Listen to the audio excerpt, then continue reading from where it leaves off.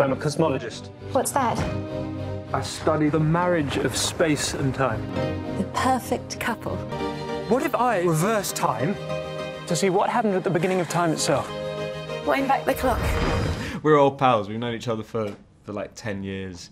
I think we have a similar outlook on the world, really. I think we're both quite, well, people who've been doing this for a long time are pretty passionate about what we do, pretty lucky to do that thing that we're passionate about, but we work hard at it and give it our best shot. So we have a similar kind of ethic, I think.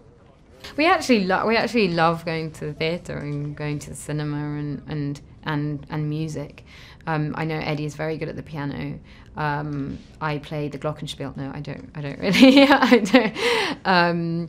Yeah, I guess it's trying to find things outside of work that takes your mind off it. So I've started painting really badly recently. Yeah, just painting. Painting makes it sound much more. It's literally like child's pictures. Just to take your mind off work.